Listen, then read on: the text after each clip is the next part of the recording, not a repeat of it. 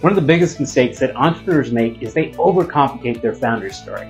Hi, I'm Lynn Graff, and I help founders create and tell great stories. What you have to understand is that people crave simplicity in business as well as life. In the book, Simple, Conquering the Crisis of Complexity, it states that 80% of people surveyed want simplicity in their life. And what founders tend to do is they're putting too much information in their founder's story, or they're adding details that really don't matter, or sometimes just deviating on tangents that really don't add to the value here. And what that causes is that it increases barriers to understanding.